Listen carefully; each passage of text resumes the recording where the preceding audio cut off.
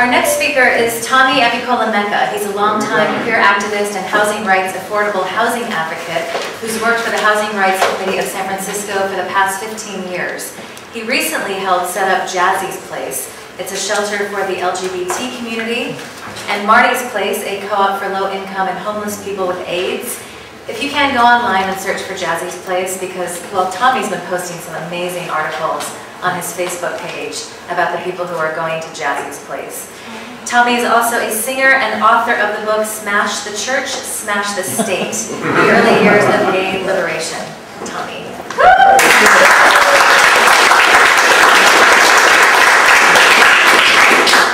Stand up where they can't hear you tonight. Oh, can you hear me without standing up? Stand up. Okay.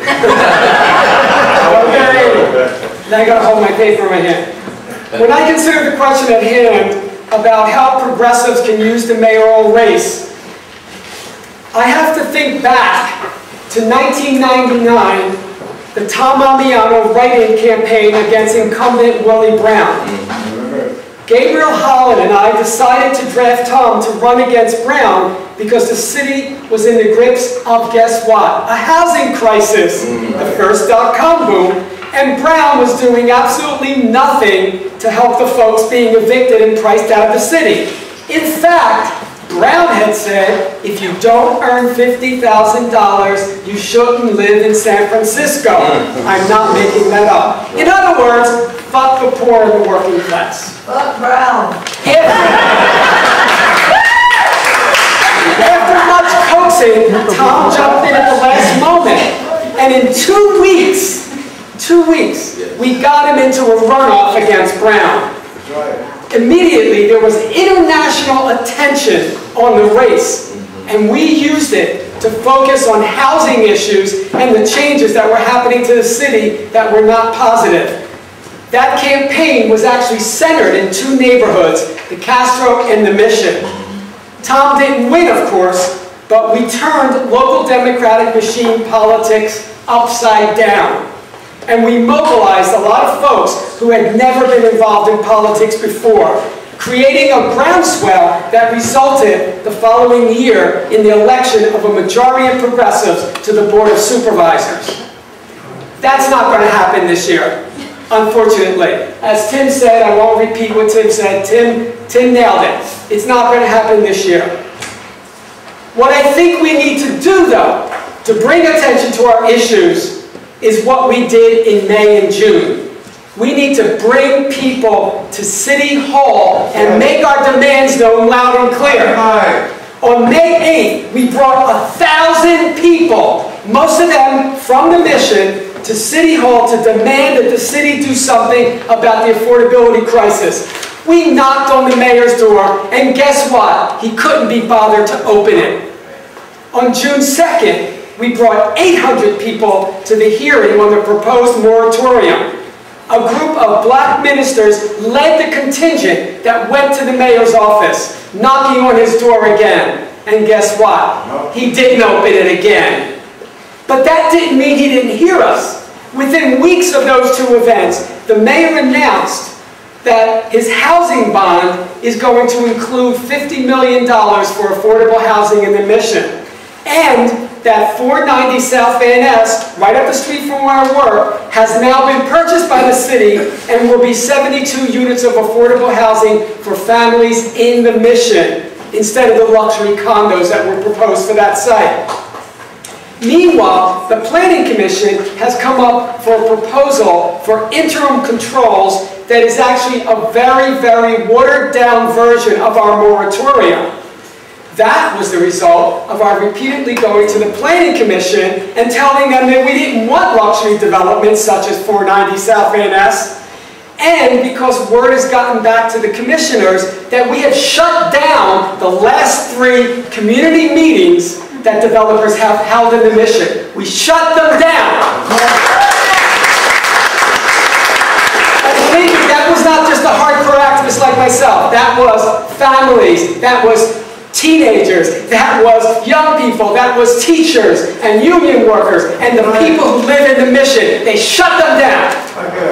These concessions from the mayor's office and the Planning Commission are not enough. See, it's not enough. It's not enough. 72 units of housing at 15th and South Van Ness is nothing, right? And these interim controls are nothing. $50 million will not buy much affordable housing. But it shows that we had an impact, okay?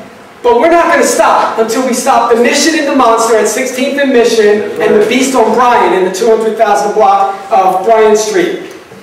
What it shows is that people power can work. We need more direct action. We need to show up at their offices. We need to do more of these kinds of things during this mayoral election. We need to put the mayor and his administration on the spot. Debates aren't going to cut it. We need to shame this administration publicly, which is what we did on May 2nd when we brought those 800 people. Because as I said, we brought people from the Mission, ordinary people, ordinary laborers, family members. Imagine if the Haight and Soma and the Castro and Chinatown and North Beach did the same thing. What if they all brought 1,000 people from their neighborhoods to City Hall and made the same demands that they want a moratorium in their neighborhood and they want nothing but 100% affordable housing in their neighborhood? Imagine. But this is what we as progressives have to do because the electoral political system does not work. In fact, the reality is that the system, period, does not work. It's broken.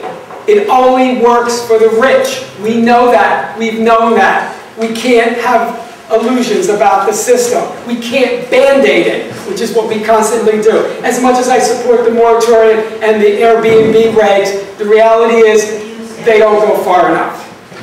We need to do more. What we need to do is be relentless. We need to not let the decision makers, whether it's the Board of Supervisors or the Planning Commissioners, off the hook until they give us what we need to stop the evictions, to stop gentrification, to be self-sufficient with living wage jobs, affordable housing, and health care for all, and safety nets that guarantee that we remain self-sufficient. We need to call out this city and force it to deal with class issues and economic justice as a human right. As I said, we can't rely on the politicians, no matter how left-wing they are, no matter how great their rhetoric is. We have to rely on ourselves. We are the power, not City Hall and not the politicians. These issues are bigger than this mayoral race. These issues are bigger than ballot measures. These issues are about taking back our city. These issues are about taking back the land in this city. And we do that via vehicles like the Community Land Trust and co-ops. We do it by taking the land off of the free market because the free market only benefits the rich. And reduce property taxes. And how the hell did the real estate people get control of the land? They don't own the land, it's not theirs. The land belongs to all of us and none of us, okay? And we got to take it back. We have to take back our right to health care, to food, to be self-sufficient. We need to confront the beast that is greed and speculation and luxury housing. Otherwise, the politicians will continue to placate us, and the system will become more and more about the 1% and less about the rest of us. Thank you.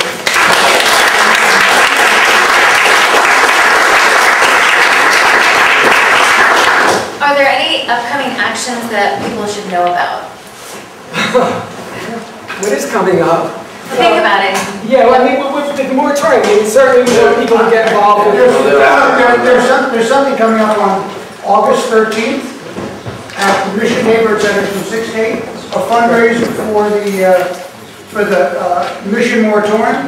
August 13th from 6 to 8, we're going to raise $250,000 to defeat the $3 million campaign they're going to spend against us.